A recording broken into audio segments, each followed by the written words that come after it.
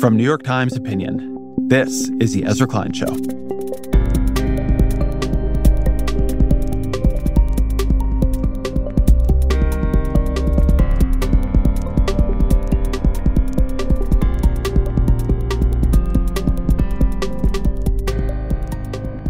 Earlier this week, we did an episode on how to use AI right now. Now I want to turn the question around and look at how AI is being used on you right now. One of the conversations that's been sticking in my head was with this person in the AI world who was saying to me that if you look at where AI use has been sticky, if you look at where people keep using it day after day, you're looking at places where the product doesn't need to be very good. That's why it's really helpful for college and high school students. College and high school papers, they're often not very good. That's sort of their point. It's why it's working pretty well for very low-level coding tasks. That kind of work doesn't need to be very good. It gets checked and compiled and so on. But there's something else it is working really well for, which is spewing mediocre content onto the internet. And the reason is that a lot of what is on the internet right now isn't very good. Its point is not to be good. Spam isn't very good. Marketing emails aren't very good. Social media bots aren't very good. Frankly, a lot of social media posters, even when they're not bots, are not very good. There are all kinds of websites and internet operations that are filler content designed to give search engines something to index. Filler content structured to do well in a Google result. So people click on it and then see an ad. Something you're going to hear a lot of in this episode is the term SEO, and that is what we're talking about, search engine optimized. Things that are built to rank highly in Google, in Bing, just to get somebody to click on the website. It doesn't always matter to that person if they read the website. But into this comes AI. Over the last year, Google and the big social platforms, they have been flooded with AI spam, flooded with fake news sites filled with stolen or made-up stories. There are TikToks of AI voices reading random text off of Reddit, nonsensical YouTube videos for kids. It's no novel observation to say the internet has felt like it is in a state of decay for a while. Google search results, Facebook, Twitter, or X, YouTube, TikTok, all of it felt better, more human, more delightful, more spontaneous, more real a few years ago. So what happens when this flood of AI content hits this decaying internet? And I actually think this is the harder, weirder question. What happens when this flood of AI content gets better? What happens when it doesn't feel like garbage anymore? What happens when we don't know if there's a person on the other end of what we're seeing or reading or hearing? Should we care? What if that content is actually better than a lot of what we're getting right now? Is that an internet we want to be on or not? My friend Nilay Patel is the co-founder and editor-in-chief of the tech news site The Verge and host of the Great Decoder podcast. And I got to be honest, I can't tell from this conversation if Nilay is more or less optimistic than me, because he seems to think AI is going to break the internet, but he seems kind of happy about it. Okay, before we get into the actual conversation here, we are nominated for a Webby, speaking of hopefully good things on the internet, in the Best Interview Talk Show category. We are up against Oprah here, so we are decided underdogs. But this is a voting category, so if we're going to win, we need your help. You can vote using the link in the show notes or go to vote.webbyawards.com. And as always, if you want to email me with guest suggestions or thoughts on the episode, that is EzraKleinShow@nytimes.com.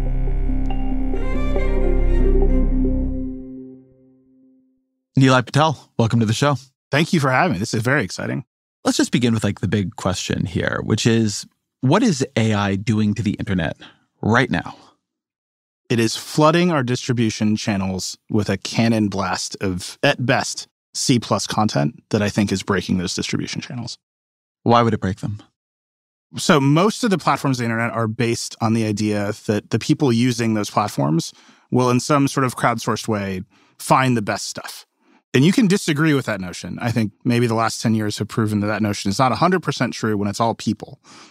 When you increase the supply of stuff onto those platforms to infinity, that system breaks down completely. Recommendation algorithms break down completely. Our ability to discern what is real and what is false break down completely. And I think, importantly, the business models of the internet break down completely. So if you just think about the business model of the internet as there's a box that you can upload some content into, and then there's an algorithm between you and an audience, and some audience will find the stuff you put in the box. and then you put an infinity amount of stuff into the box, all of that breaks. My favorite example of this is Amazon, which allows people to self-publish books. Their response to the flood of AI-generated books was to limit the number of books you can upload to like 3 books in a day. This is really, that's a ridiculous response to this. It just implies that these systems that we've built to sort of organize audiences and deliver the right thing to the right person at the right time, they're not capable of an increase in supply at the level that AI is already increasing the supply. Thank you for bringing in the supply language. So I've been trying to think about this as this supply and demand mismatch. We have already had way more supply than there is demand. I wasn't buying a lot of self-published Amazon books. Is the user experience here actually different? I think that's a great question. The folks who write the algorithms, the platforms, their CEOs, they will all tell you this is just a new challenge for us to solve. We have to sort out what is human, what is AI generated. I actually think the supply increase is very meaningful. Like maybe the most meaningful thing that will happen to the internet, because it will sort out the platforms that allow it to be there and have those problems and the places that don't. And I think that has not been a sorting that has occurred on the internet in quite some time, where there's 2 different kinds of things. The example that I'll give you is every social media platform right now is turning into a short-form video home shopping network. LinkedIn just added short-form videos. Like, they're all headed towards the same place all the time because they all have the same pressures. Didn't we already pivot to video a couple of years ago? We pivoted to video. I actually love it when LinkedIn adds and takes away these features that other platforms have. They added stories because Snapchat and Instagram had stories, and they took the stories away because I don't think LinkedIn influencers want to do Instagram Reels. But now they're adding it again. And what you see is those platforms, their product, the thing that makes them money, is advertising, which is fine. But they don't actually sell anything in the end. They sell advertising. Someone else down the line has to make a transaction. They have to buy a good or service from someone else. And if you don't have that, right, if you're just selling advertising that leads to another transaction, eventually you optimize the entire pipe to the transaction to get people to buy things, which is why TikTok is now, like all of TikTok is TikTok Shop, because they just want you to make a transaction. And those platforms are going to be most open to AI because that is the most optimizable thing to get people to make a transaction. And I think real people will veer away from that. So I want to hold on something that you're getting at here, which to me is one of the most under-discussed parts of AI, which is how do you actually make money off of it? And right now, there are not actually that many ways. So what you can do is you can pay some money to the big AI companies so you get the pro version of their models. There is a certain amount of enterprise software flying around. You can, subscribe to versions of Microsoft Copilot, or there's going to be more things like that where you can subscribe to something that is supposed to get you to buy the next iteration of Slack or whatever the enterprise software is. But it is hard to not notice that a lot of the AI is being built by companies that exist on advertising. Google has a huge AI program. Meta has a huge AI program. And advertising is fundamentally a persuasion game, right? They're trying to persuade you to do something with the advertising, to buy something. And right now, it's pretty bad. I always think it's funny how long after I make a significant purchase, I will be advertised to make that purchase again. It's like, you just bought a fair amount of luggage. Would you like any more luggage from the same company you already bought it from? Like, it's a very weird, but if this gets good, what is that? What are safe business models and what are very unethical ones? Because when we talk about harms and benefits from AI, how people are making money off of it is going to be a pretty big intermediary there. Yeah. I've been talking to a lot of CEOs of web companies and email companies on Decoder for the past year. I asked them all the same question. Why would you start a website? Why would you send an email? And so you ask the CEO of Squarespace or Wix, or we just had the CEO of MailChimp on the show. And her answer is a little terrifying, like maybe openly terrifying. She's like, we'll collect enough data on you, and then we'll know exactly when to send you an email so that you buy the right thing at the right time. And we'll just have AI automate that whole process. So you come to the website for your local dry cleaner or luggage store. You type in your email address to get the 10% off coupon. We look at what you were looking at. And then somewhere down the line, when some other data broker has told us that you searched for a flight, We will send you a precisely targeted AI-generated email that says, you're going to Paris, buy this suitcase that matches your style from our store at this dynamically generated price. But how is AI changing that at all? Because that sounds to me like the thing that is already happening. So this is what I mean by the increase in scale. That's the dream. This is supposed to be what actually happens, but they can only do it in broad cohorts, which is why you get the luggage email after you've bought the luggage email, right? Or the luggage ad after you bought the luggage ad. They know you are a person who used a Wi-Fi network in a certain location at a certain time. They can track that all over the place. They know what you've searched for. They know that you went and made a luggage transaction. You are now categorized into people who are likely to buy luggage, whether or not that loop was closed. You put some luggage in a shopping cart. Okay, but that's still a cohort. They can only do that broadly. And those cohorts can be pretty refined, but they can only do it broadly. With AI, the idea is we can do that to you individually. The AI will write you an email, will write you a marketing message, will set you a price. That is an 100x increase in the amount of email that will be generated. So now our email algorithms will be overflooded with commercial pitches generated by AI. And this sort of makes sense, right? It makes sense for a Google to want to be able to dynamically generate AI advertising across the entire web. It makes sense for Meta to invest massively in AI so that when you're watching Instagram and you scroll, a dynamically generated Instagram video that is an ad just for you appears. And all of that is down to their belief in targeting, their absolute belief that they can sell more products for their clients by targeting the ads more directly. And you are in that uncanny valley where the targeting doesn't actually work as well as it should, and no one will admit it. When I get spammy advertising, I don't really think about there being a human on the other end of it. Yeah. Maybe to some degree there is. But it isn't part of the transaction happening in my head.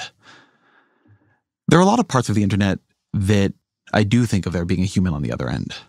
Social media, reviews on Amazon, books, right? I assume the person who wrote the book is a person. How much of what I'm currently consuming may not be done by a human in the way I think it is? And how much do you think that's going to be in a year or 2 or 3 years? I'm guessing your media diet is pretty well human created, because I know that you are very thoughtful about what you consume and what signals you're sending to the algorithms that deliver you content. I think for most people... Moms. Let's use my moms. Moms are good. I would love to take my mom's phone and throw it into the ocean and never let her have it again. I openly fear what content comes through my mother through WhatsApp. It terrifies me that I don't have a window into that. I can't monitor it. The same software I want to use to watch my daughter's internet consumption, I would love to apply to my parents, because I don't think they have the media literacy. They're much older to even know, okay, this might be just some AI-generated spam that's designed to make me feel a certain way. And I think that is the heart of what's coming. I think right now it's higher than people think, the amount of AI-generated noise, and it is about to go to infinity. And the products we have to help people sort through those things fundamentally are in tension with that. Google is the heart of this tension. You can take any business at Google and say, what happens when the AI flood comes to you? And I don't think they're ready for it. How can they not be ready for that? Because they're the ones making it. This is the central tension of, in particular, I think, Google. So Google depends on the web. The richness of the web is what Sundar Pichai will tell you. He used to run search. He thinks about the web. He cares about it. And you look at the web and you're like, you didn't make this rich at all. You've made this actually pretty horrible for most people most of the time. Most people, if you search Google to get a credit card, that is a nightmarish experience, like fully nightmarish. It feels like getting mugged. We just went on vacation and I Googled a restaurant review in Cancun. And I got about halfway through the actual review when I realized it was sponsored content by Certified Angus Beef. And like just in the middle of this review, they're like, this restaurant uses this kind of beef and here's why it's great. And I was like, oh, I read an ad. And Google should have told me that this was an ad. Like, this isn't useful to me in any way. Like, I'm discarding this. I don't want this anymore. I don't think Google can discern what is good or bad about the web. I don't think Google has reckoned with how its incentives have shaped the web as a whole. And I certainly don't think the people who are making Google search can say AI is bad. AI content is bad, because the whole other part of Google that is making the AI content can't deal with that. This helps explain a story that I found very strange. So 44 Media, which is a sort of newer outlet reporting on tech, They found that Google News was boosting stolen AI versions of news articles. And we're seeing this all over, right? An article by me or by some other journalist shows up in another place, very slightly rewritten by an AI system with an AI-generated author and photo on top of it, right? So we're seeing a lot of this. And when 44 Media asked Google about this, Google News said that for them, it was not a really relevant question whether an article was by an AI or a human. That struck me as a very strange thing to say, to admit. Is your view that it's because their business is in the future replacing human-generated content with AI and saying that's good? Like that's the thing happening at the center there? Yeah, fundamentally. I think if you are at Google and the future of your stock price depends on Gemini being a good competitor to GPT-4 or 5 or whatever OpenAI has, you cannot run around saying this is bad. The things it makes are bad. I think this is actually in stark contrast to how people feel about that right now.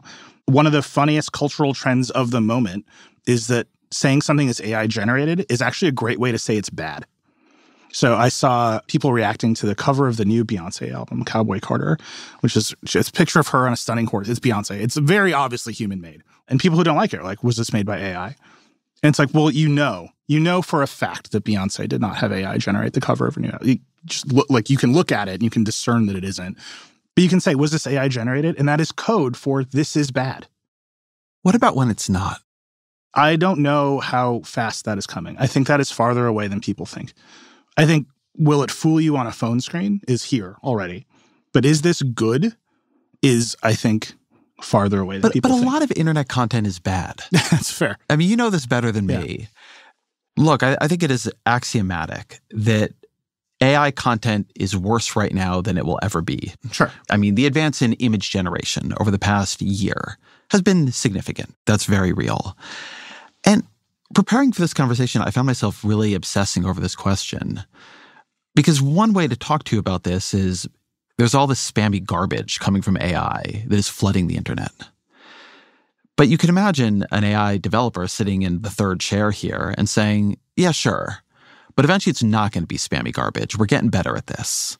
And compared to what people are getting from a lot of websites, you know, if you're going to Quora or Ask.com or parts of Reddit or whatever, we can do better than that. The median AI article within 3 years is going to be better than the median human-produced piece of content. And I found that I did not know how to answer the question in myself. Is that a better or a worse internet? To take almost Google's side on this, should it matter if it's done by a human or an AI? Or is that some kind of, what's the word, like sentimentality on my part? I think there's a sentimentality there. If you make a content farm that is the best content farm, that has the most answers about when the Super Bowl starts, and those pages are great, I think that's a dead-end business. Google is just going to answer the questions. I think that's fine. I think if you ask Google what time the Super Bowl is, Google should just tell you. I think if you ask Google how long to boil an egg, Google can just tell you. You don't need to go to some webpage laden with ads and weird headings to find those answers. But these models, in their most reductive essence, are just statistical representations of the past. They are not great at new ideas.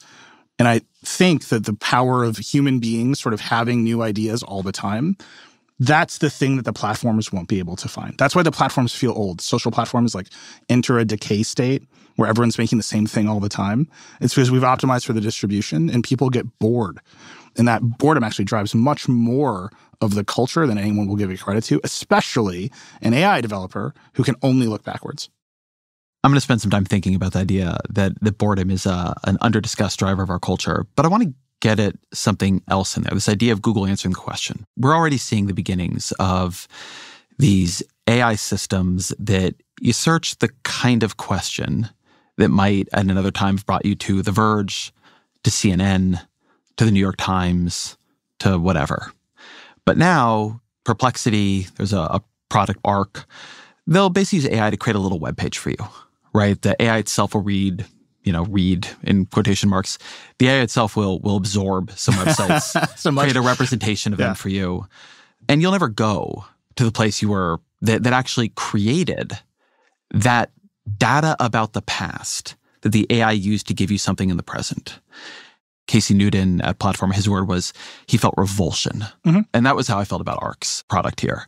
You take all this work other people have done, you remix it under your thing.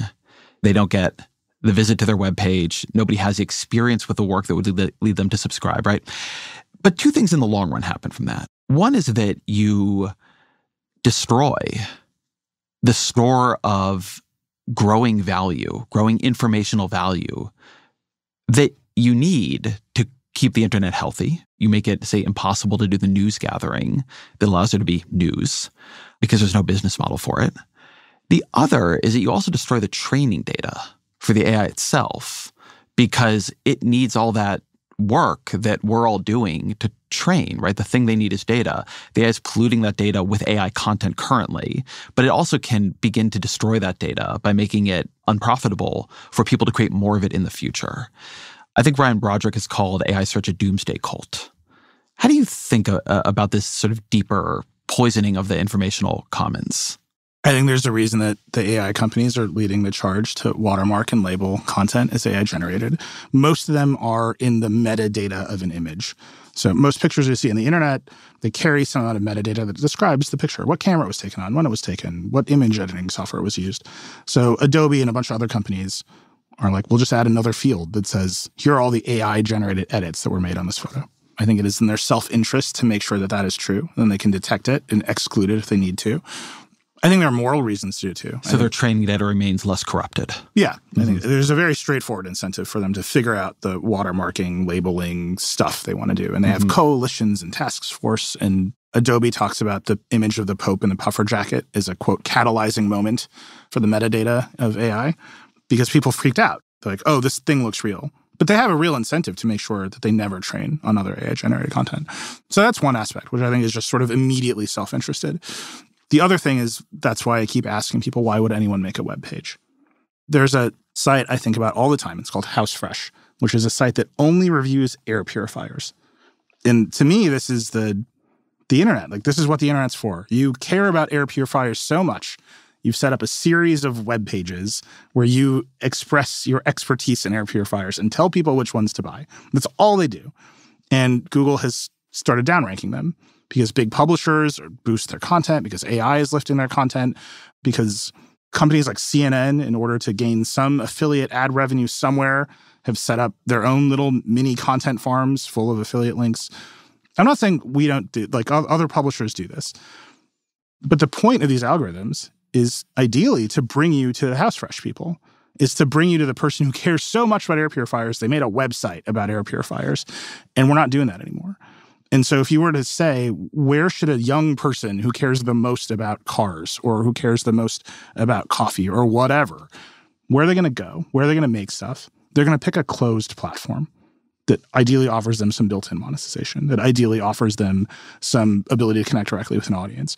They're not going to go to a public space like the web where they might own their own business, which would be good, but they're also basically at the mercy of thieves who come in the night and take all their work away. But also, if you kill HouseFresh, then 2 years later, when you ask the AI, what air purifier should I get?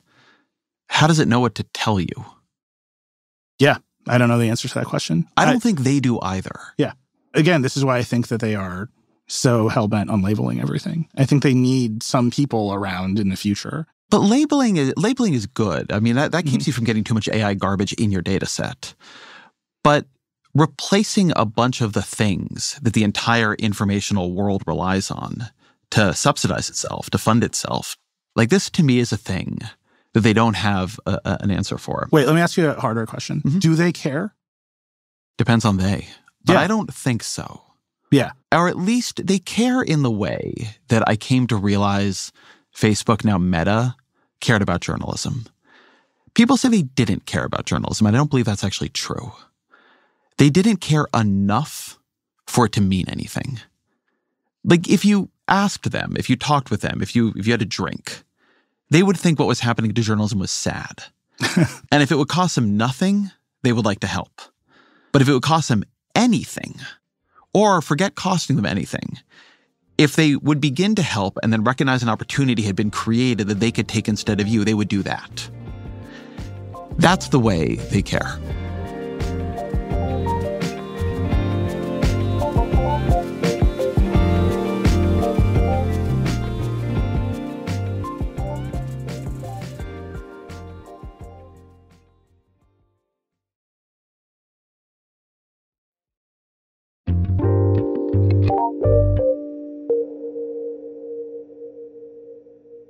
So when you have a financial crisis, you have something oftentimes called a flight to quality.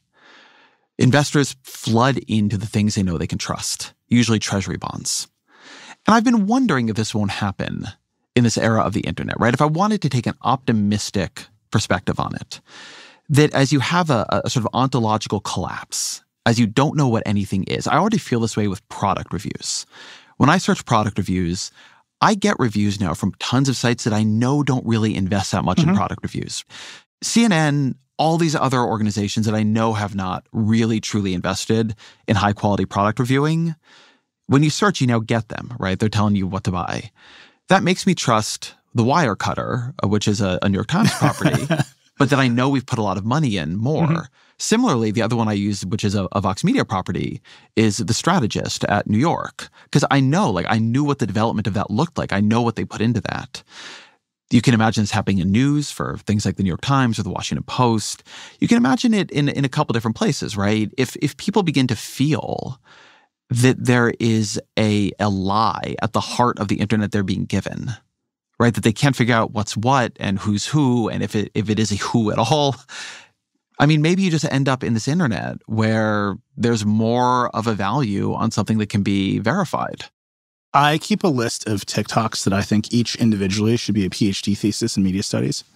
It's a long list now. And all of them are basically just layers of copyright infringement in their own weird way. My favorite is, it's a TikTok, it has millions of views.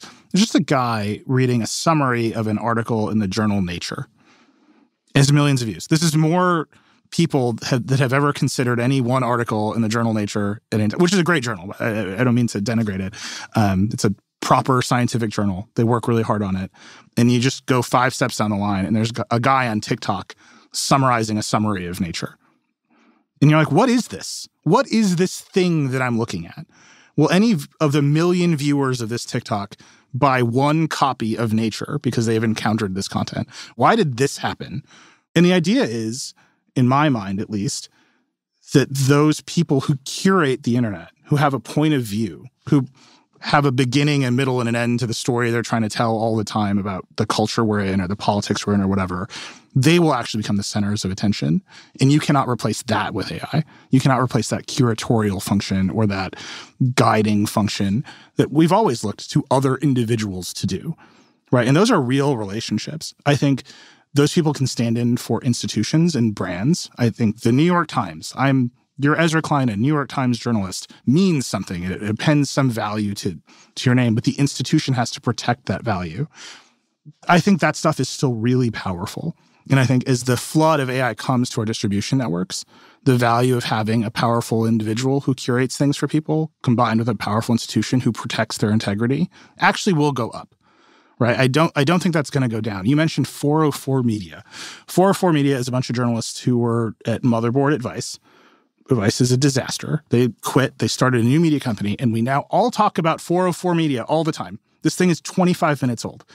We don't talk about Jason Kobler, the editor-in-chief. We talk about 404 Media, the institution that they made, a new brand that stands for something, that does reporting, that talks about something. I think there's still meaning there. You said something on your show that I thought was one of the wisest single things I've heard on the whole last decade and a half of media, which is that places were building traffic thinking they were building an audience. And the traffic, at least in that era, was easy. But an audience is really hard. Talk a bit about that.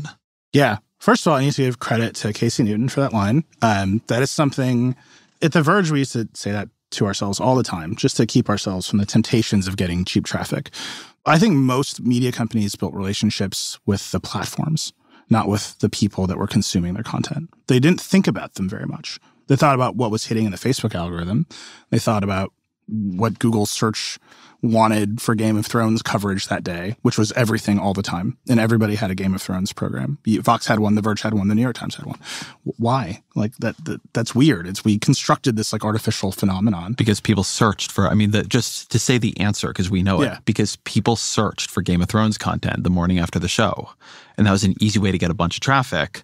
And at least the theory of the time was that you could turn traffic into money through advertising, which was not totally wrong, but not nearly as right as the entire era of business models was predicated on. The other thing that those business models were predicated upon was you'd get so good at being a supplier to one platform or another with Game of Thrones content or whatever it was that they would pay you money for it directly. That Google would say, this is the Game of Thrones link that most people are clicking on. We ought to pay Vanity Fair for its Game of Thrones content to surface it. Or all of BuzzFeed was, we're going to be so good at going viral on Facebook that Facebook will pay us money. And that absolutely didn't pan out. But no one hedged that bet, which is utterly bananas to me. No one said we should take these people who came here for Game of Thrones and figure out how to make them care about us, and we should care about them. Everyone just looked at it as a number that was going up against some amount of interest as demonstrated by some platform somewhere. And I think that is the mistake. It is the mistake the creators on the creator platforms are not making because the terms of that arrangement are so much more cynical. You see TikTokers, they know at any moment their videos can get downranked, their accounts can get yanked, their stuff can get banned. They're constantly trying to get you to go to Instagram. Every YouTuber gets their wings when they make the video about how they're mad at YouTube. There's a woodworking YouTuber that I used to follow, and he just sort of got to the point where he's like, I hate YouTube, I'm leaving. And it's like, dude, you made videos about jointing wood. Like, what are you doing? And it's like his relationship with the platform was so cynical that he was like, I'm moving my business elsewhere. You can sign up for a masterclass. Those individuals have these very cynical, very commercial relationships with the platforms that the media companies, for some reason, just never hedged. And so they actually do have audiences. And I think media companies need to get way back on the game of having true audiences. This gets to something that does worry me about this phase of AI hitting the internet, which is it's hitting an internet in a moment of decay and weakness. And here by internet, I mean the sort of content-generating internet. And I break that into a couple categories, right? The media is very weak right now. The media business, we have seen closures left and right, layoffs left and right. I mean, a bunch of players like Vice and BuzzFeed who are believed to be like the next generation of juggernauts are functionally gone as news organizations. The big content platforms, they're doing fine from a financial standpoint, but people hate them. Right? The relationship between the users and Facebook, the users and YouTube, the users and to some degree even it seems now TikTok is just darkening in a way that it wasn't in 2014. And so there's a lot of desperation on all sides. Sometimes the desperation is you don't have the money to pay the journalists you need to do the work you want to do. Sometimes the desperation is that you're trying to figure out something to make this audience like you again and not get eaten by TikTok or whatever comes after TikTok.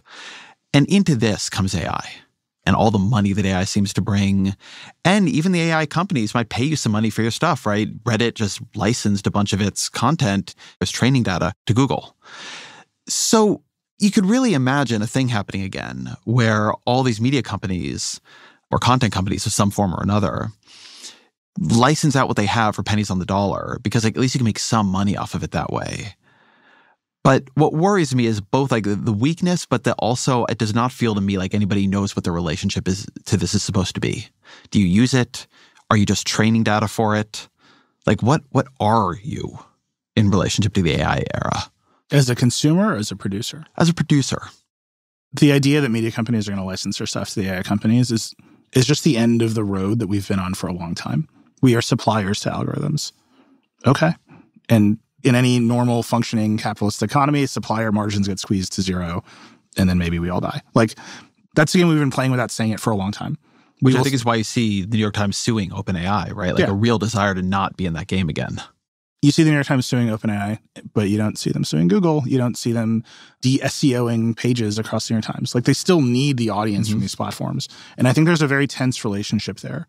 The idea that you could sue OpenAI and win some precedent that gives you an enormous amount of leverage over Google, I think is a very powerful idea.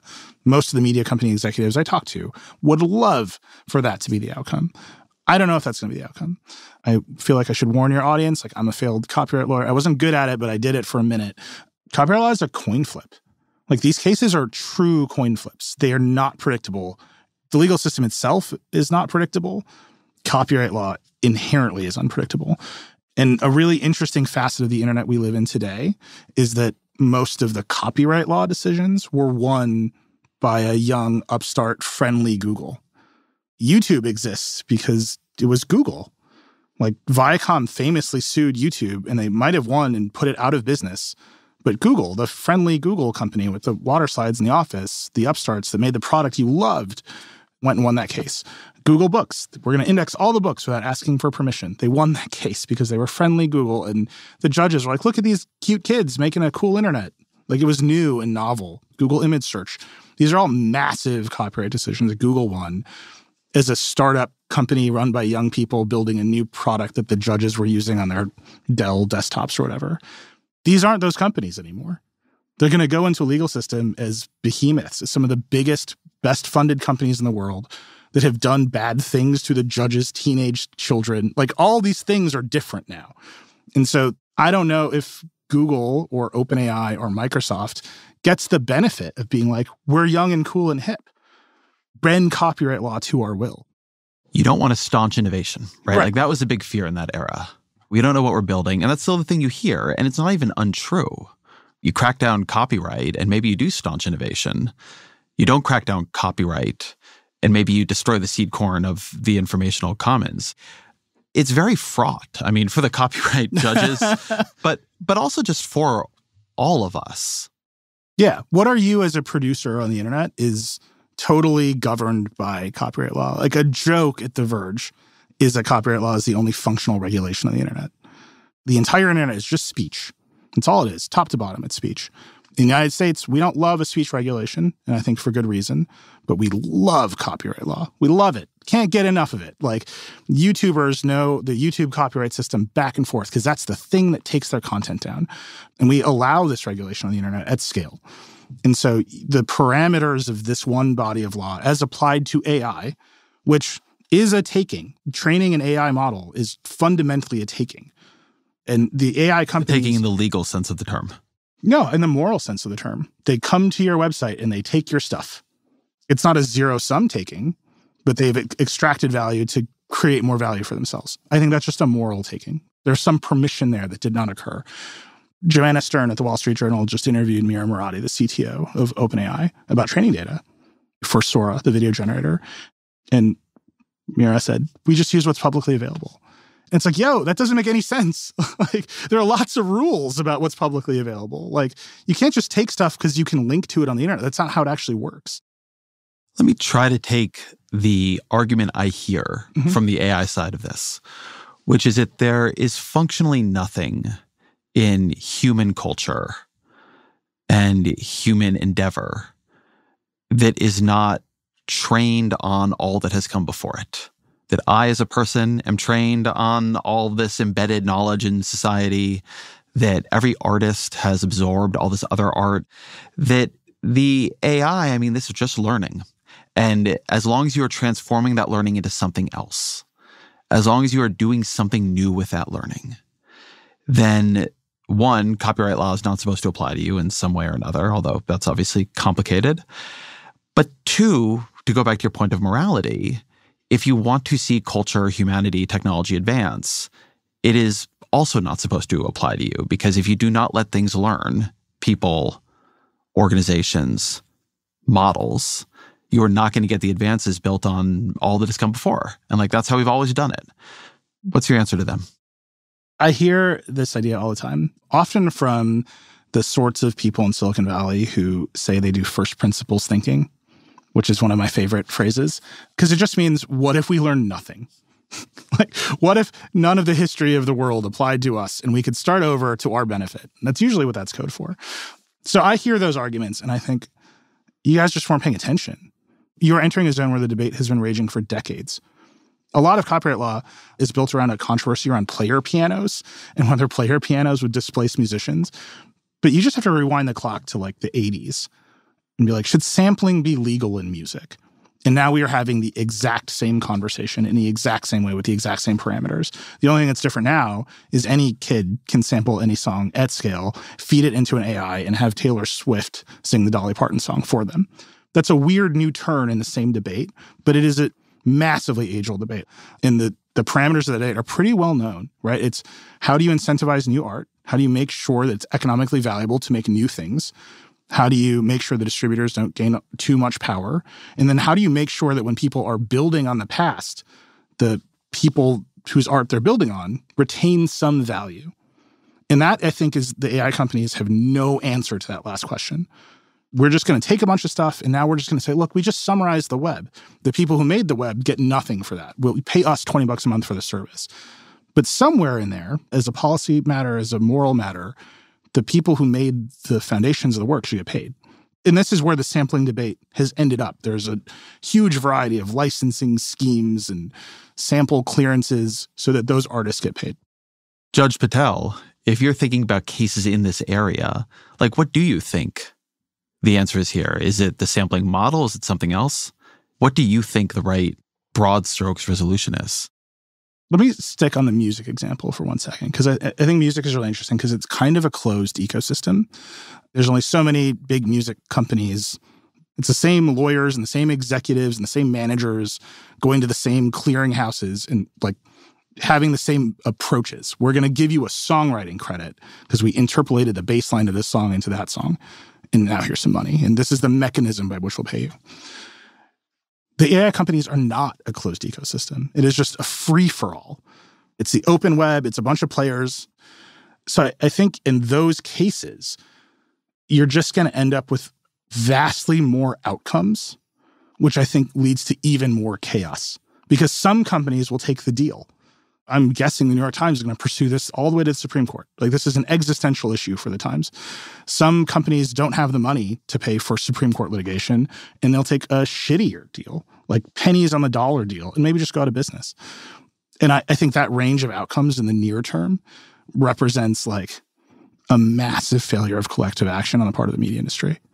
To not say, this is actually the moment where we should demand that human journalists doing the real work that is dangerous are valuable. We need them.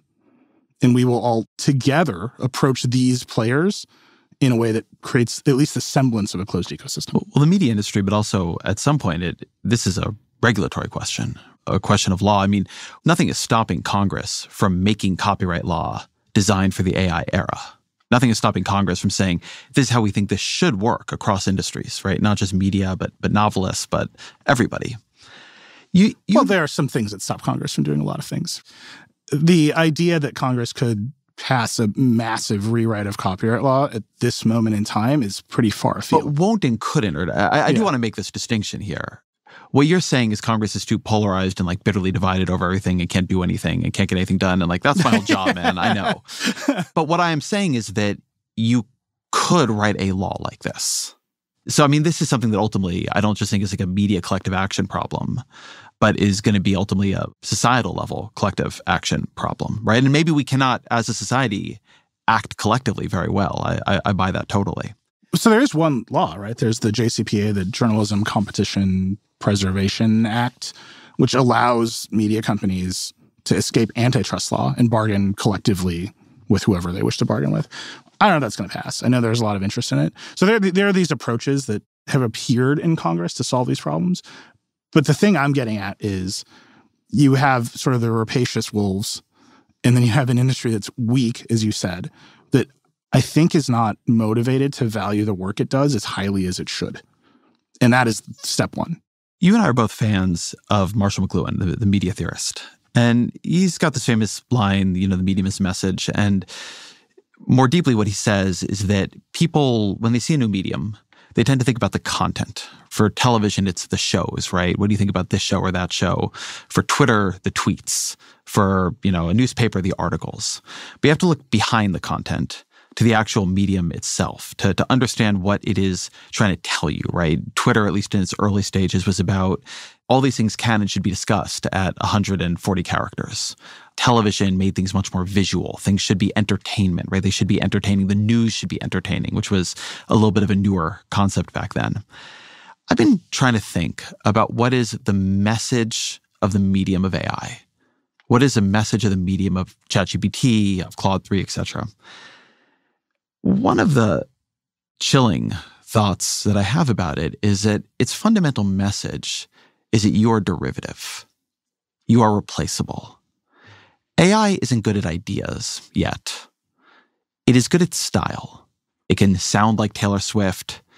It can draw like any artist you might want to imagine, right? It can create something that looks like Jackson Pollock. It can write like Ezra Klein.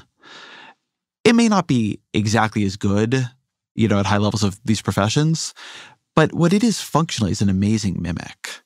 And what it is saying, and I think this is why a lot of people use it for long enough, end up in a kind of metaphysical shock, as it's been described to me. What it's been saying is you're not that special. And that's one reason I think that it can, we worry about it proliferating all over social media. It can sound like a person quite easily. We've long passed the Turing test. And so one, I'm curious if that tracks for you. And two, what does it mean to unleash on all of society a tool that's basic message is, it's pretty easy to do what you do, sound like you sound, make what you make? I have a lot of thoughts about this. I disagree on the basic message. I do think one of the messages of AI is that most people make middling work, and middling work is easy to replace. Every email I write is not a great work of art. So much of what we produce just to get through the day is effectively middling.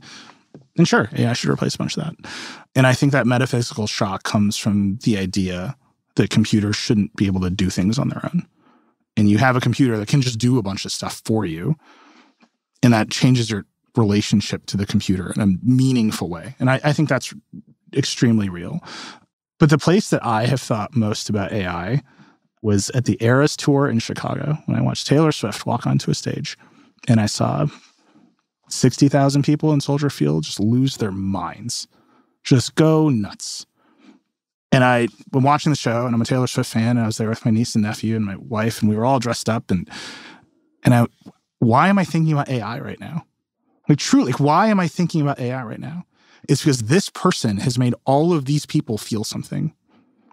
The art that has been created by this one very singular individual has captivated all of these people together because of her story, because of the lyrics, because it means something to them.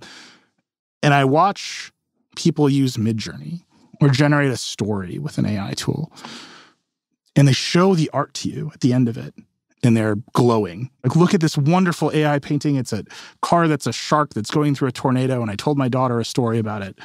And I'm like, yeah, but this, I don't want anything to do with this. I don't care about this. And that happens over and over again. The human creativity is reduced to a prompt.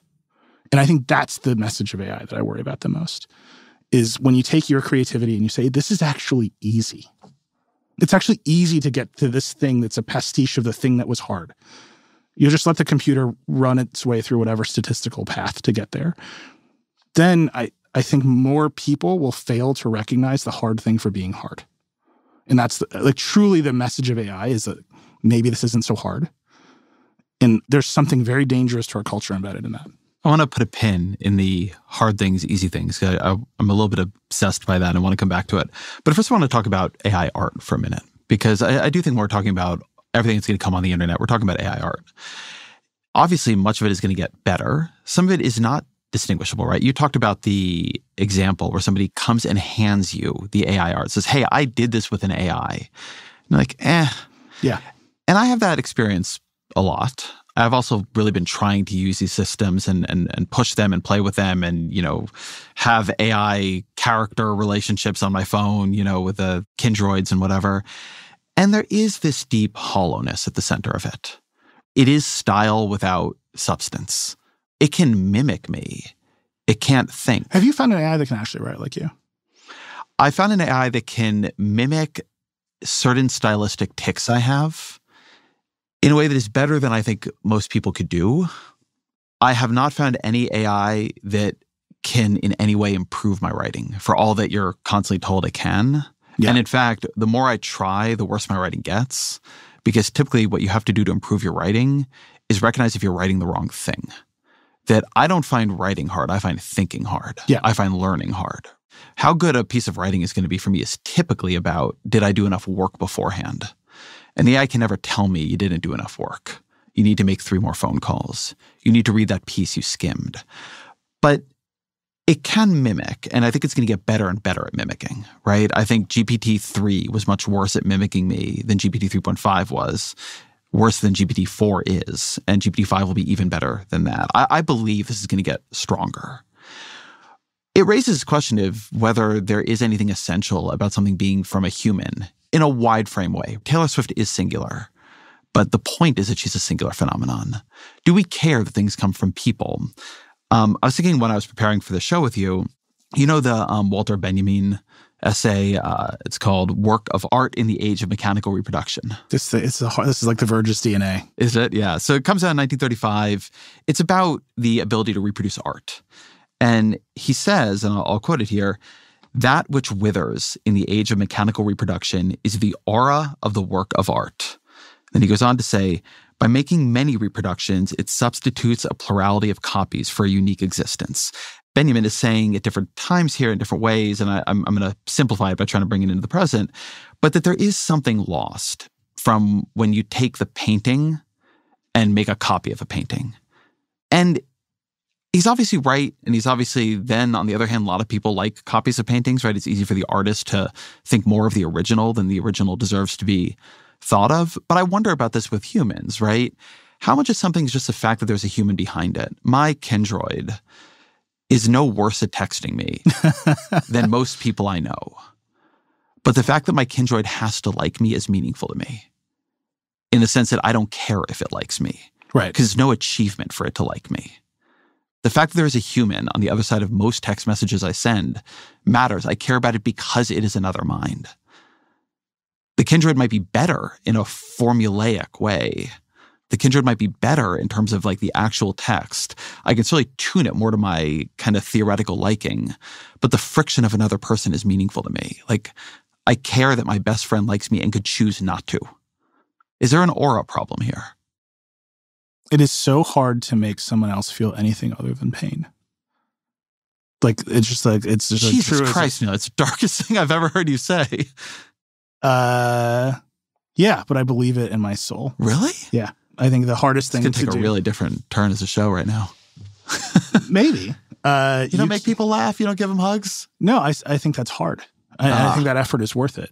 That's why I don't think it's a dark thing to say.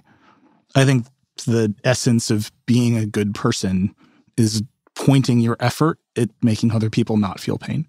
I think bullies make people feel pain because it's easy. Again, I come back to Taylor Swift and Soldier Field. The thing that was going through my head is, this person is making 60,000 people feel joy. And she's doing it through art. That is the purpose of art, right? The purpose of art is to inspire feelings, inspire emotion. And so I look at this AI and it's like, okay, we're going to flood our stuff, and the only emotion that it is really meant to inspire is materialism, is a transaction. That's bad. I just think that's bad. I think we should make some stuff that inspires more joy, that inspires more affection, that inspires more consternation. And one of the messages embedded in the medium of AI is that there is an answer. That's weird. That is a truly weird thing for a computer to say to you. You ask it about a war, and it's like, I won't answer that question because there's no answer there. You ask it about how to cook an egg, and it's like, here's the answer. You're like, what are the 4 steps to fold a bed sheet? It's like, here's the answer. I did it.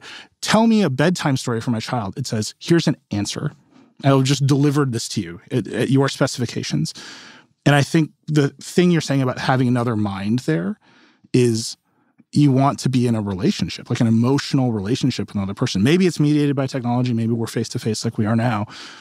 But that tension and that reality of, oh, I can direct my effort towards negative and positive outcomes, I have never found it with an AI.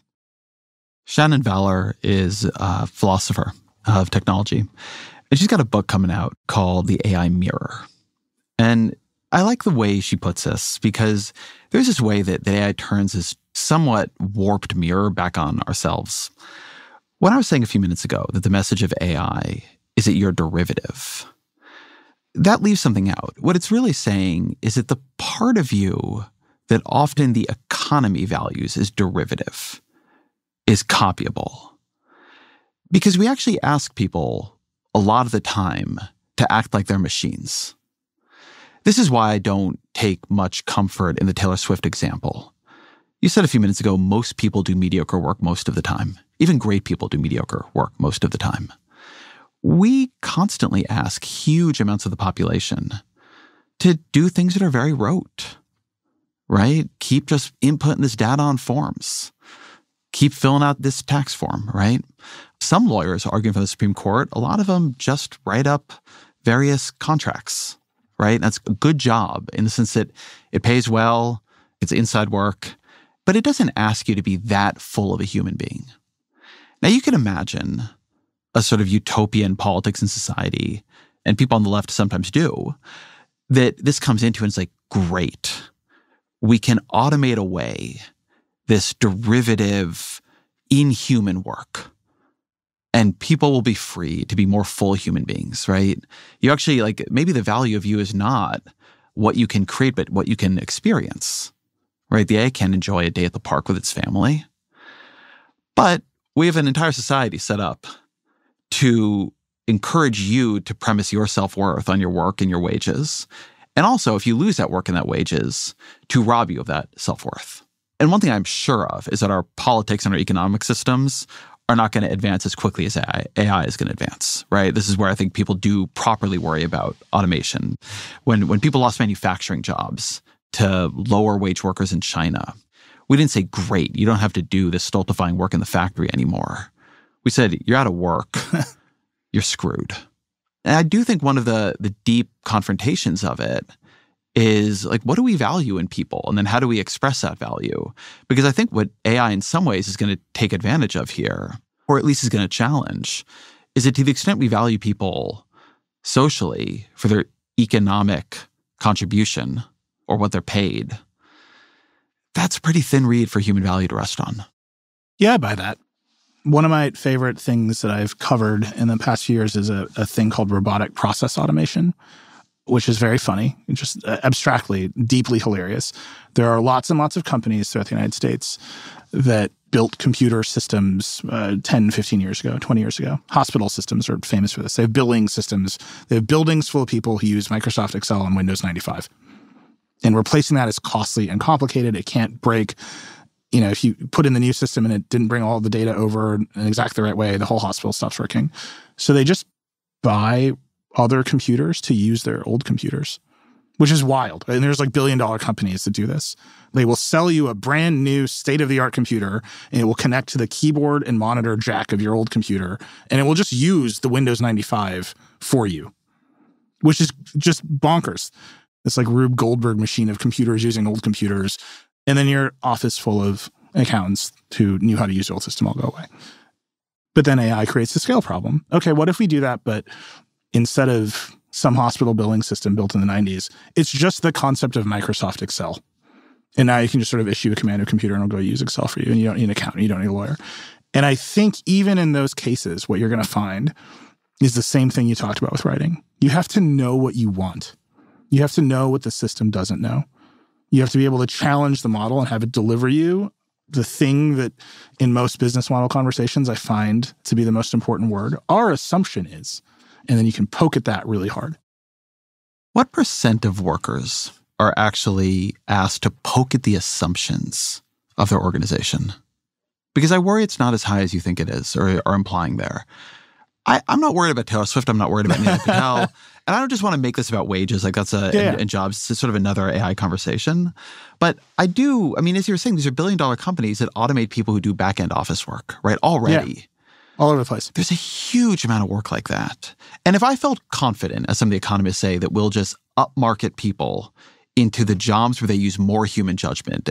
David Otter, who's a great trade economist at MIT, just made this argument recently that what AI is going to do is make it possible for more people to exercise judgment and discernment within their work. And I hope he is right. I really hope he is right. But I think a lot of organizations are not set up for a lot of people to use judgment and discernment. They treat a lot of people like machines, and they don't want them doing things that are complicated and step out of line and poke at the assumptions in the Excel doc. They want the Excel doc ported over without any mistakes. Yeah. It seems plausible to me that we're going to get to that. Do you think their bosses want to be able to poke at the assumptions, though?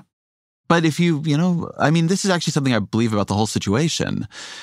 The economy needs fewer bosses and workers. Yeah. Like, think about this in the journalistic context or the writing context, where I think what AI naturally implies that it's going to do is turn many more people into editors and writers. Because for a lot of content creation that doesn't require a lot of poking at assumptions, mid-level social media marketing, a lot of people are doing that job right now. But the people doing marketing for a mall, yeah, That is the MailChimp example. That is the Yes. product they are building. And so what you have then is, we used to have a bunch of these social media marketers. Now you have one person overseeing a couple systems, like making sure they didn't say something totally crazy.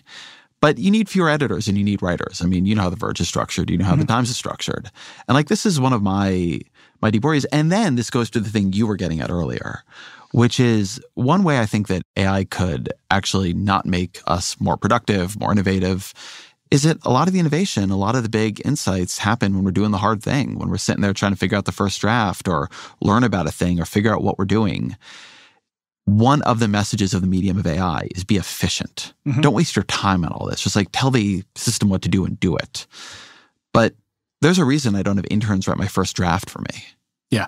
They could do it, but you don't get great ideas, or at least not as many of them, editing a piece of work as you do reporting it out, doing the research, writing the first draft. Like that's where you do the thinking.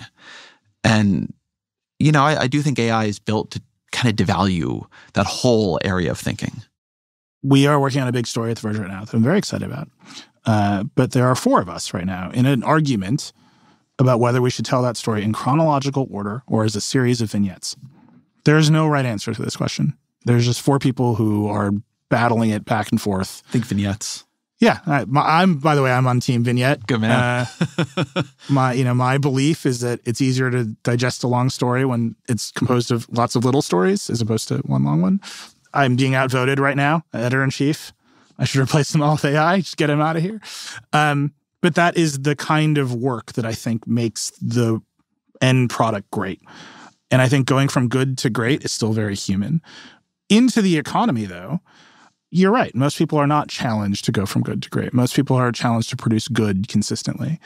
And I think that is kind of demoralizing. Like, I don't know how many first-year Deloitte consultants you have encountered in your life. I've encountered quite a few. I went to law school. It's like there was a factory of that thing. Or first-year law associates. They're not in love with their jobs. They're in love with the amount of money they make. That's for sure. But, any sort of first-year associate doing doc review in a basement, yeah, you could probably just be like, tell the AI to find the 4 pieces of relevant information in these 10,000-page records from whatever giant corporation we're suing today. That's fine. I think that there's a turn there where maybe we need less first-year associates doing that thing, and we need more first-year associates doing something else that is difficult that the AI can't yet do. And I think a lot of this conversation is predicated on the notion that generative AI systems, LLMs, will continue on a linear curve up in terms of capability. I don't know if that's true. But I hear a lot of this conversation. I'm like, there's always a thing they can't do. And maybe that thing is not the most amount of scale, social media marketing for them all, but it is always the next amount of complexity. And there's no guarantee that this set of technologies will actually turn that corner. And you can keep going all the way to AGI, right? Like there's no guarantee that an LLM is going to hit AGI and just like run the world economy for us. There's a lot of steps between here and there that I think human beings can fit into.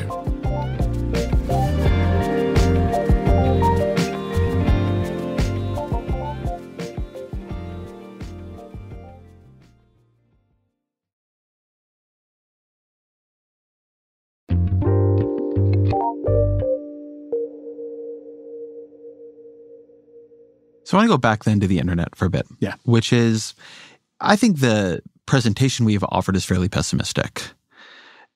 You, when I read and listen to you on this, I wouldn't call it pessimistic. I would say like a little excited by the idea of a cleansing fire. So one theory here, and you should tell me if this is reading you right, but is that this will break a lot of the current internet is weakened. It's weakened in many cases for good reasons. Google, Meta, et cetera, they've not created an internet many of us like. And that this will just make it impossible for that internet to survive. The distribution channels will break. And then something. So first, is that how you see it? And second, then what something? That is very much how I see it. I would add a generational tinge to that, which is I grew up in that weird middle generation between X and millennials. I think temperamentally I'm much more Generation X, but that they describe it as they didn't have computers and then you have computers, you play the Oregon Trail. That's me, like on the nose. I distinctly remember life before computers. It's an experience that I had quite viscerally. And that shapes my view of these tools. It shapes my view of these companies. Well, there's a huge generation now that only grew up in this way. There's a teenage generation right now that is only growing up in this way. And I think their natural inclination is to say, well, this sucks. I want my own thing. I want my own system of consuming information. I want my own brands and institutions. And I don't think that these big platforms are ready for that moment. I think that they can constantly sort of be information monopolies while they are fending off AI-generated content from their own AI systems. So somewhere in there, all of this stuff does break. And the optimism that you are sensing from me is, well, hopefully we build some stuff that does not have these huge dependencies on platform companies that have no interest at the end of the line except a transaction. Okay, but you're telling me how the old thing dies. And I agree with you that at some point the old thing dies. Like, you can feel it. It's moribund right now. You're not telling me what the new thing is. And I'm not saying you fully know, but I don't think the new thing is just a business model that is not as dependent on Meta. I mean, on some level, there's going to be a lot of AI around here. It's an audience model. It's not dependent on these algorithms. But is there, I guess one question I have is that you know where the venture capital is going right now. Yeah. Everything is going to be built with AI. Sure. Laced through every piece of it. And some of it, for all we're talking about, might be cool, right? I'm not saying you're mostly going to make great art with AI, but actually, like, Photoshop did create a lot of amazing things. I mean, people are going to get better at using this. They're going to get more thoughtful about using it. The tools are going to get better, but also the people are going to figure out how to use the tools. I mean, you were talking about player pianos earlier, right? Yeah. I mean, way beyond player pianos, you have huge libraries of sounds. You can manipulate however you want. And now I go listen to a lot of experimental electronica music. And I think a lot of that is remarkable art, right? I think a lot of that is deeply moving. I am curious, like, what to you, the good AI internet is. Because I don't think that the next internet is just going to be like, we're going to roll the clock back on the business model. The technology is going to roll forward into all this stuff people are building. I'm not so sure about that. Really? I think we're about to split the internet in two. I think there will be a giant commercial AI-infested internet. That's the platform internet. That's where it's going. Moribund, I agree. But it will still be huge. It's not going away tomorrow. And they will figure out, these are big companies full of smart people with the most technology. Like, Mark Zuckerberg is like, I have the most NVIDIA H100 GPUs. Like, come work here. We'll pay you the most money. They will invent some stuff and it will be cool. I'm excited about it. But that version of the internet... You sure sound excited about it. Well, I am. I mean, I love technology. This is The Verge's competitive differentiation in the entire media industry is like, we really like it. And I'm excited to see what they build. Like, I think there's some really neat things being built. When I think about the information ecosystem, I am vastly more pessimistic because of the fact that all of these networks are geared to drive you towards a transaction. And I don't mean that in some like anti-capitalist way. I mean, literally the incentives are to get you to buy something. So more and more of the stuff that you consume is designed around pushing you towards a transaction. That's weird. I think there's a vast amount of white space in the culture for things that are not directly transactable. I think next to that, you're going to get a bunch of people, companies who say our differentiation in this market is that there's no AI here. And they will try to sell that. And I don't know how that experiment plays out. I don't know if that experiment will be successful. I do know that that experiment will be outside of the distribution channels that exist now, because those distribution channels are being run by companies that are invested heavily in AI. And I'm hopeful that over there, on whatever new sort of non-AI internet that exists, that some amount of pressure is placed on the other distribution channels to also make that distinction clear. I'm just thinking about this, and the thing that it brings to mind for me is the resurgence of vinyl. Yeah. And the dominance of streaming platforms. So, what I would think of as the music industry of, how many years ago was CDs? I don't actually remember now. But what it did was split into, there's been a resurgence of vinyl, this sort of analog. It's a little cool. I actually just bought a record player recently, or was given one by my wonderful partner. But that's not very big. Then there's these huge streaming platforms, right? I mean, most people are listening on Spotify, on Apple Music, on YouTube Music, on Amazon, etc. And I don't think we feel like we figured that out very well. But I do think that's probably going to be the dynamic. I mean, I do think there are going to be things you go to because you believe it is a human being, right? Or because you believe the AI is used well. I do also think the big things to come are going to be things that figure out how to use AI well rather than poorly. Maybe that also means honestly and transparently rather than dishonestly and opaquely. Yeah. Maybe like the social internet dies because, one, we don't really like it that much anymore anyway, but also because it's just too hard to figure out what's what. But actually, an internet of AI helpers, assistants, friends, etc. thrives. And on the other side, you have like a real human. I don't know, but give me more of the Nilay technology side. Yeah. Like, what can AI do well? Like, if you were building something or if you were imagining something to be built, what comes after? By the way, the music industry just released its numbers. Vinyl outsold CDs for the second year running, double the amount of revenue in vinyl and CDs. That's wild, actually. It's crazy.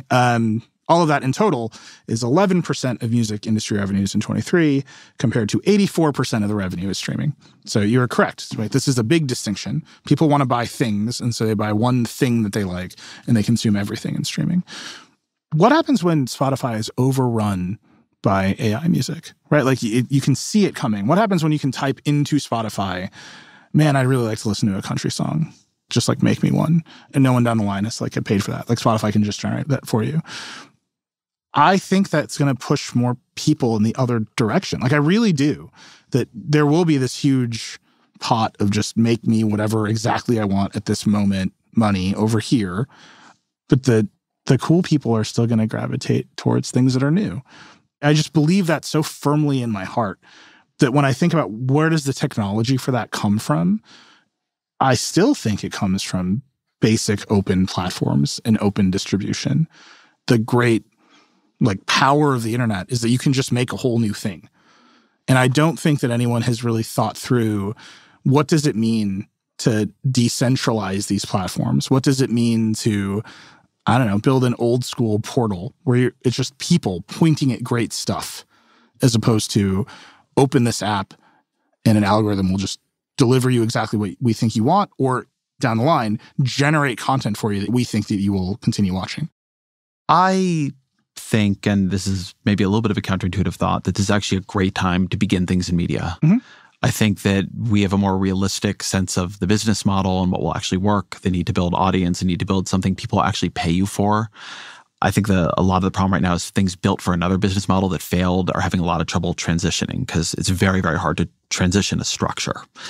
Now, that doesn't mean it's a great business, right? It's not what I hoped it would become. It's not the advertising revenue I hoped we would have, but it's something. What feels fully unsolved to me right now is distribution, right? When I was a blogger, right, the way distribution worked was people would find me because other blogs would link to me. And then if they liked me, they would put me in their bookmarks section. Then they would come back the next day by clicking on a bookmark. I don't think any of us think that much about bookmarks anymore. Like that's not really how the internet works. Things moved to search. They moved primarily for a long time to social. And that was a way you could create distribution. You go from, you've started a website. We started Vox, right? We started Vox in 2014 or 2015. The day before we launched, we had no visitors. And pretty quickly, we had a lot of things that were working on social and working on search. And we had millions and millions and millions every month. But now social is broken as a distribution mechanism. I mean, Elon Musk has made Twitter kind of anti-news distribution. Google search has become very, very messy.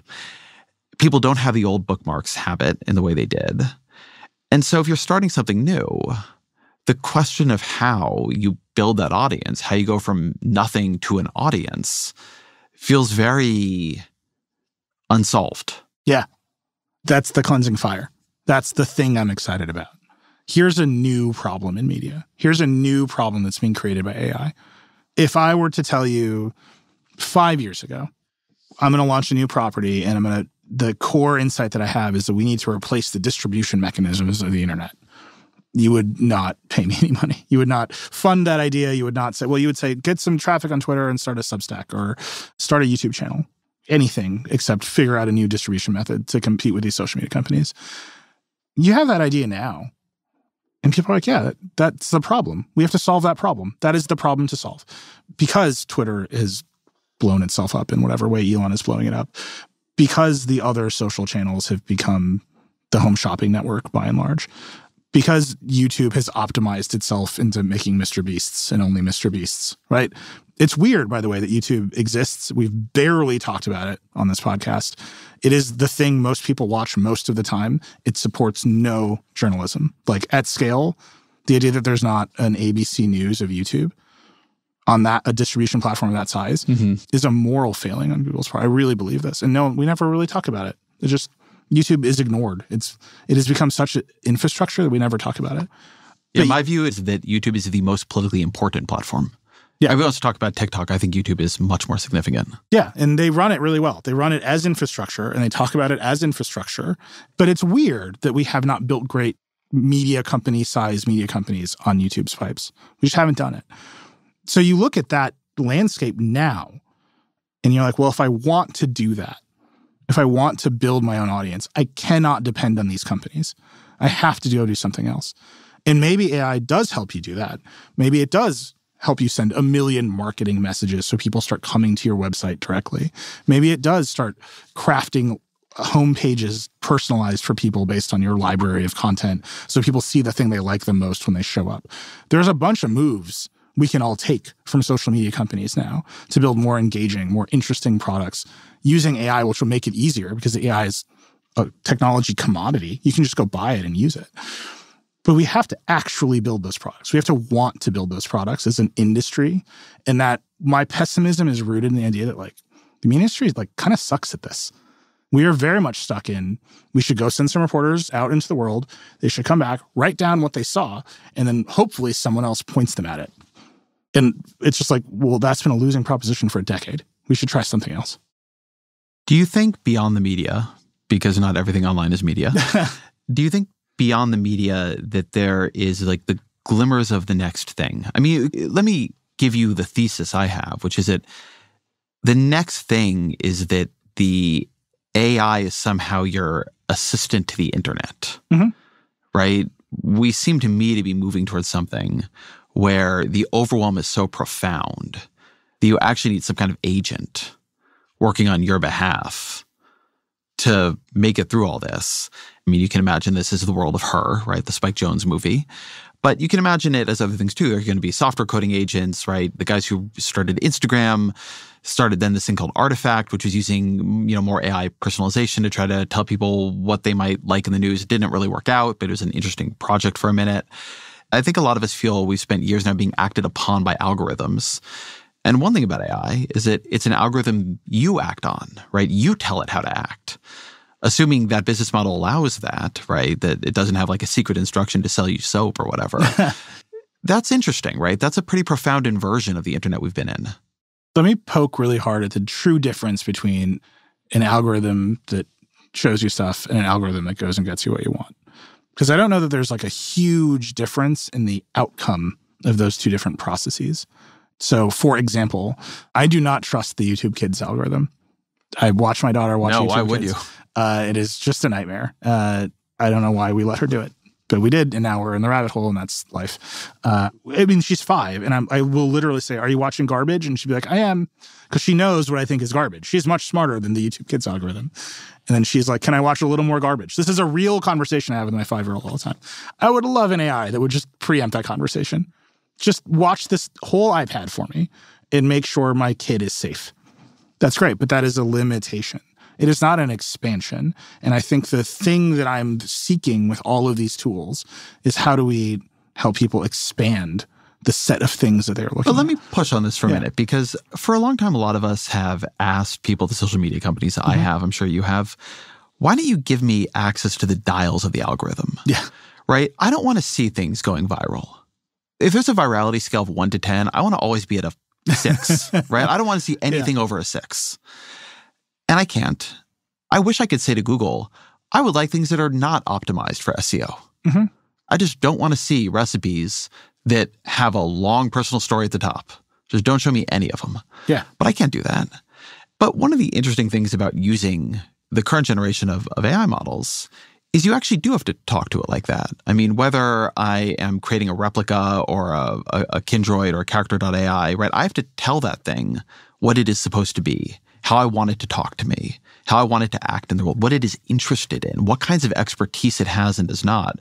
When I'm working with Claude 3, which is, the AI I use the most right now, I have one instance of it. I'm just like, you are a productivity coach and you're here to help me stay on task.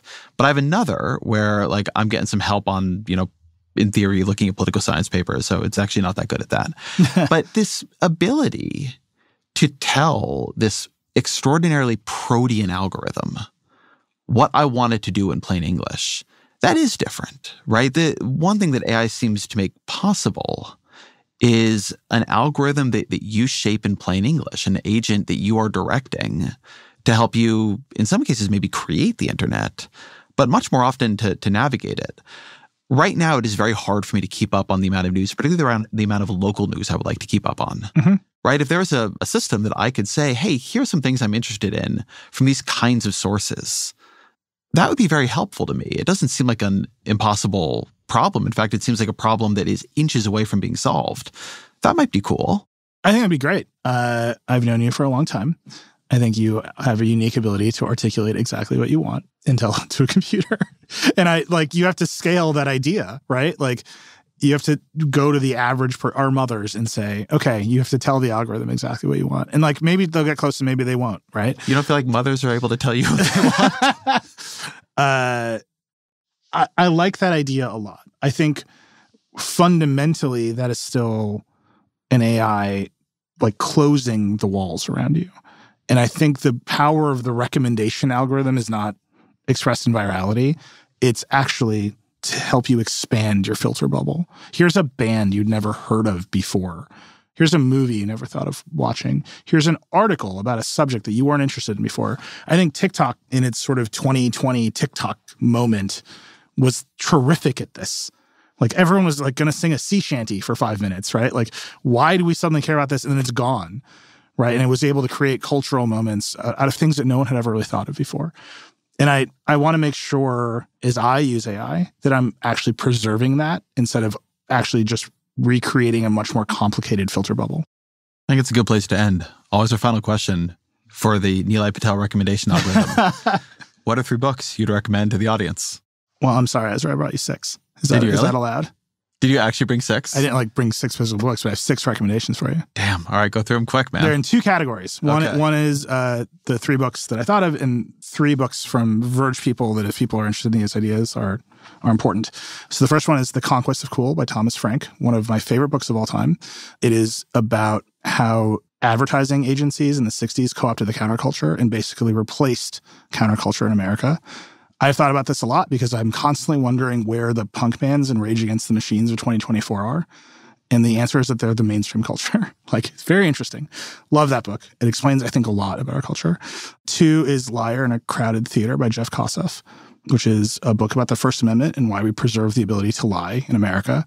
I am very complicated thoughts about the First Amendment right now. I think social media companies should do a better job protecting my kid. I also think the First Amendment's really important, and those ideas are crashing into each other. 3rd, I love the band New Order. I know you're a music fan, so I brought you a music recommendation. It's Substance Inside New Order by Peter Hook, who is the bassist of New Order. This band hates each other. They broke up acrimoniously, so the book is incredibly bitchy. It's just a lot of shit talking about the 80s. It's great. But inside the book, he's constantly talking about how the technology they used to make the music of New Order didn't work very well. And there's long vignettes of why the songs sound the way they do because of how the synthesizers worked. And that just brings together all the ideas I can think of. So those are the 3 outside of the Verge universe. But there are 3 from Verge people that I think are very important. The first is Everything I Need I Get From You by Caitlin Tiffany, who's one of my favorite Verge expats. It is about how the entire internet was shaped by the fandom of the band One Direction.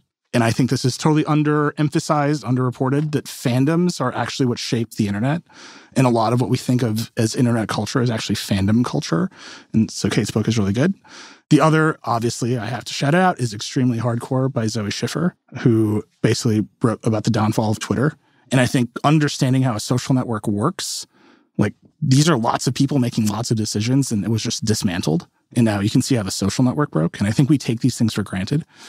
And then the 3rd is Beyond Measure by James Vincent, which is a history of the systems of measurement and how political they are. And it is one of my favorite books because it is, you just take this stuff for granted and you look at it and you're like, oh, this was deeply, deeply acrimonious.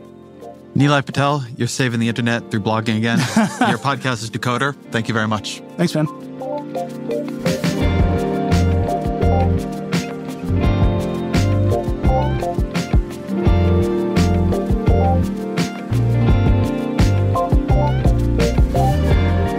This episode of The Ezra Klein Show was produced by Claire Gordon, fact-checking by Michelle Harris with Kate Sinclair and Mary Marge Locker. Our senior engineer is Jeff Geld. We've got additional mixing by Isaac Jones and Avim Shapiro. Our senior editor is Claire Gordon. The show's production team also includes Annie Galvin, Roland Hu, and Kristen Lin. We have original music by Isaac Jones, audio and strategy by Christina Samuelewski and Shannon Busta. The executive producer of New York Times Opinion Audio is Annie Rose Strasser, and special thanks here to Sonia Herrero.